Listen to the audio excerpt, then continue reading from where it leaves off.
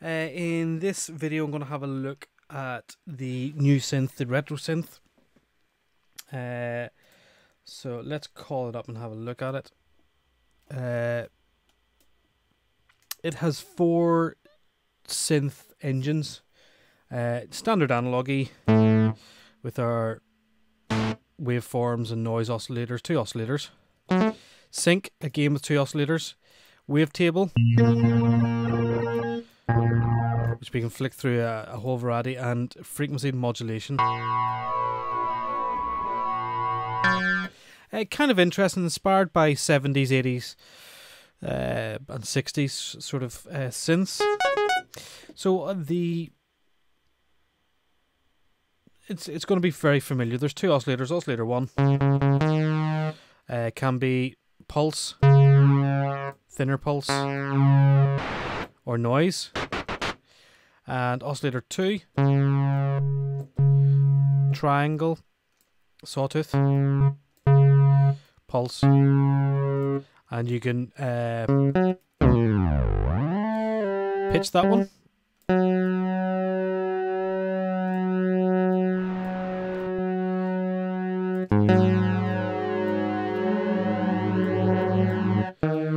This is your modulation. You can send it to filter envelope or LFO.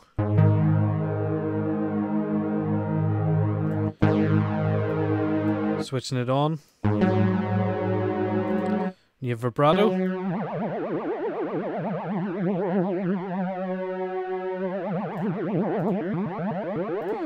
Different types of vibrato. You can have a square wave. Filter.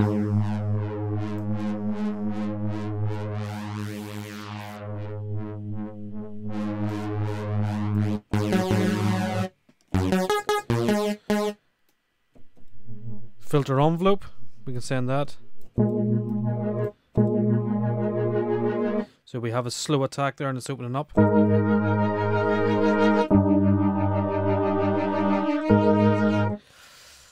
Amp and a sub. I presume it's a sub.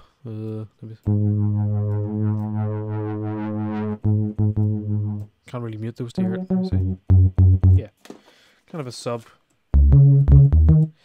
An effects section with phasers and choruses. This would remind me a lot of the Juno 106. 2 oscillators and an amp envelope.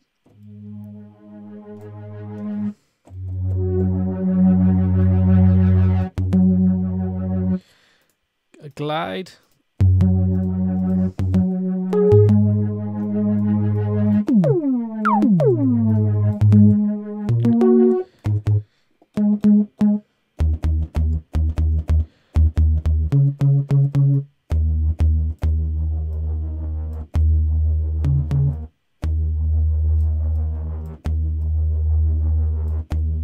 Switch the vibrato off. Yeah.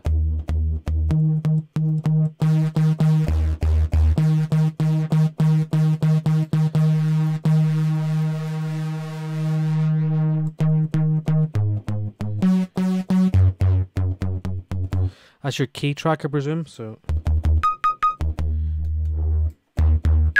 yeah, so filter isn't really applied to the low end. It is to the top, is applied to the low, isn't to the top.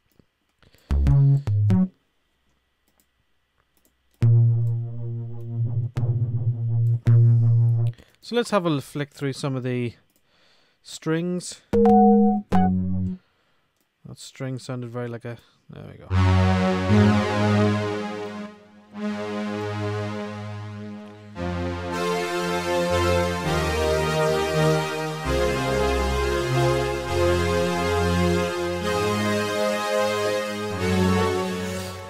It sounds a little, you know, there's not much, probably a slightly more detailed ESP, is it?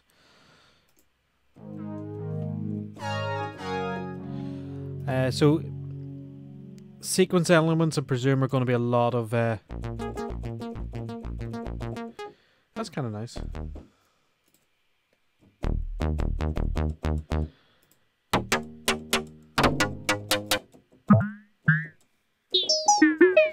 So yeah, the different synth or engines, synth engines will have different skins, but you'll notice that the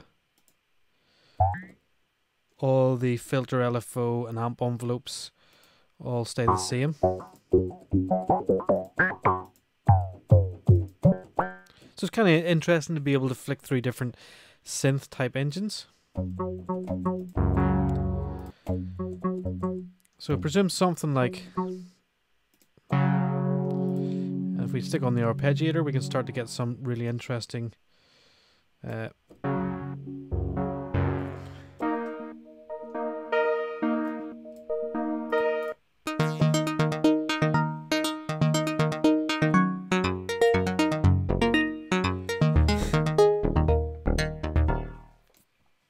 so yeah, nothing too complicated. There's a lot of retro stuff going on here.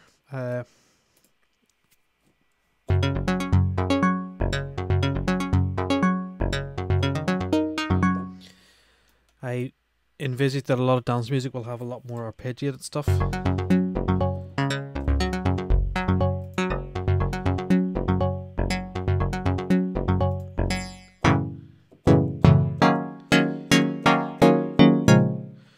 That'd be nice for sort of techie stabs or housey stabs.